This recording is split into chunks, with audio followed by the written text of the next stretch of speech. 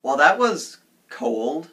Hey guys, how's it going? It's Zach, and in this video I'm going to be counting down my top 3 moments from the 3rd episode of Once Upon a Time. This episode felt a bit slow to me, but I was able to pick out a few points that I think you guys might find interesting. This week's episode was titled Rocky Road. The first of my top 3 moments is when Emma finds a thief poking around Robin Hood's tent in Storybrooke Forest. The significance of this character is that he is the thief, the Knave of Hearts rather, from Once Upon a Time in Wonderland, a recent spin-off series to Once Upon a Time. Michael Socha reprises his role as Will Scarlet, who was once part of Robin Hood's Merry Men, in the Once Upon a Time in Wonderland storyline. I love how they're connecting this recent spin-off with the original series that it came from. Emma finds him poking around Robin and Marion's tent in Storybrooke Forest. When he tries to flee, he is tackled by David, then divulges that he has information regarding the mysterious blackout that was caused by the ice storm back a couple of episodes ago. They break into the ice cream parlor and discover that there is no central cooling system, yet everything in the back is still frozen as an iceberg. While Emma and David are checking this out, Will takes this opportunity to take as much money from the cash register as he can and take off running. This doesn't really hold any significance in regards to what's going on in Once Upon a Time right now. I just thought it was really cool that they took a character that they put in a spin-off series back into the original. The second of my top 3 moments is the appearance of Hans, played by Tyler Jacob Moore, that evil dude from the Frozen movies that everyone hated.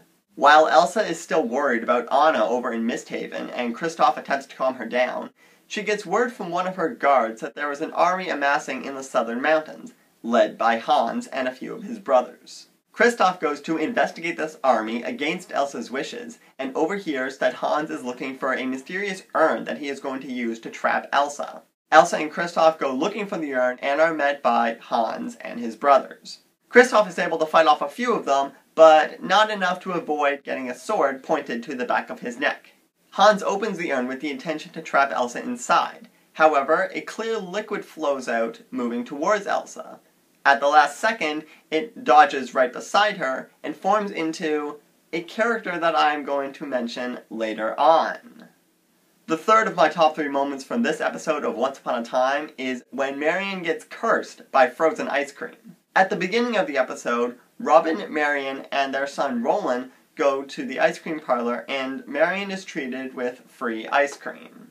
When they go to the mayor's house for a fireside chat hosted by Mary Margaret, played by Ginnifer Goodwin, she is hit by a freezing spell that, for everyone who has watched the Frozen movie, know all too well and realize that if the cold touches her heart, she will die. Robin attempts to break this curse with an act of true love in the form of True Love's kiss. However, this doesn't work. He then enlists Regina's help to cure her, and she says that there is something she can do, but it's drastic, and asks Robin if he trusts her completely.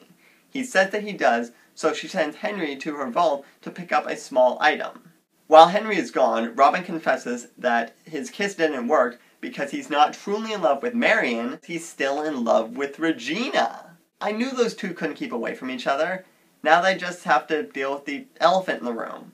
Or rather, icicle in the room. When Henry returns with a small wooden box, Regina performs her heart removal magic so that the cold doesn't touch her heart and she doesn't die. I'm really pleased to see this, but also a little nervous, because in the first episode, Regina had asked Sydney to find the moment back in time when she could kill Marion and give herself a happy ending.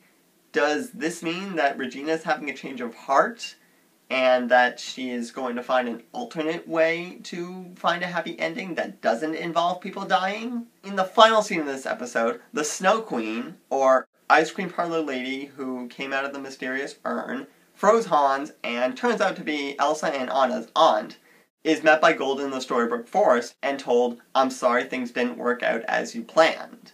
In this small interaction, we learn that there is history between this woman and Emma that she doesn't want Emma to remember, and all I can think in my mind is that it is bad news. Those are my top 3 moments from the 3rd episode of Once Upon a Time, plus the final scene. What did you guys think of this episode? Did you feel it was slow like me and you wanted a little more action? Or were you content that there was development on the Snow Queen's storyline? I can't help but feel that there's a connection between the Snow Queen's presence and Anna not being in Storybrooke. I don't know what it is, but I'm really interested to find out. Hey guys, thanks for watching this video. Don't forget to punch the like button if you enjoyed it, share it around with your friends, hit that little subscribe button up there to be notified of all my latest videos, and comment below so we can chat. You can find me at ZachAttack on Facebook and Google+, as well as ZXK77 on Twitter and Instagram. And if you want to check out my previous video in the series, you can click over that way. All of these links will be in the description below. It's been great talking to you, and I'll see you in my next video. Live to be different and be who you were born to be.